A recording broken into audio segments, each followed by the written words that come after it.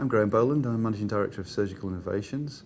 We're involved in the design, development, manufacture and ultimate distribution of products for keyhole surgery, primarily in the laparoscopic field, which is surgery of the abdomen. So these are the devices that we're involved in. Actual where a surgeon will gain access through the abdomen, make an incision, go through the stomach, and this enables the surgeon then to utilise a channel where he will place instrumentation itself.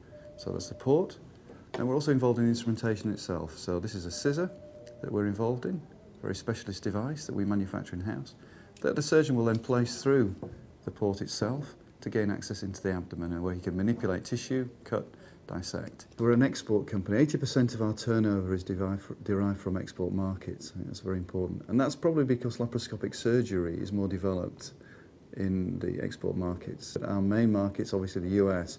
In the medical device field, 50% of all medical devices are sold into the US market. This is the machine shop and design area as well.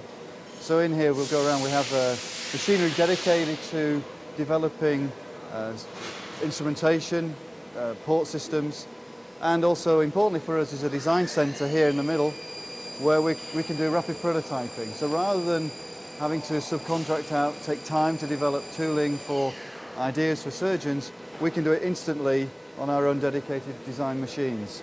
That's proved very, very successful, and it's quite novel having the dedicated designers with a machine shop within the actual overall manufacturing facility.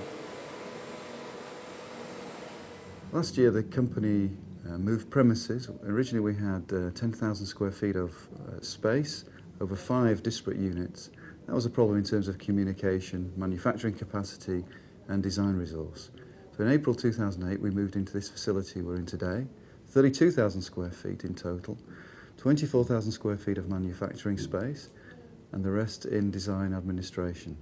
People will be rather surprised that our decision to bring manufacturing back in-house, when you think of low-cost manufacturing centres such as China and Eastern Europe.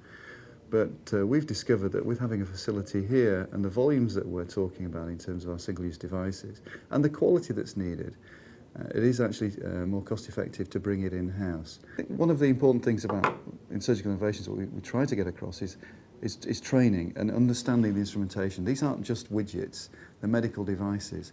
And what I do, and I'm very passionate and proud about, is our training record, and we've been commended for our training. Everybody in the company, from people on the shop floor, the cleaning staff, reception, right through to the designers, will be trained in basic laparoscopic surgery, and that's something I will carry out. The next time that device could be used or opened could be on you or a member of your family. And recently it actually happened that our manufacturing director 2 weeks ago was rushed into the Bradford Royal Infirmary, appendicitis, and he had a appendectomy using our equipment. So it actually happened that it was used on him. And I think that's really important that people understand what the devices are used for. They take far greater care and pride in their work if they understand the surgical procedures they're used on.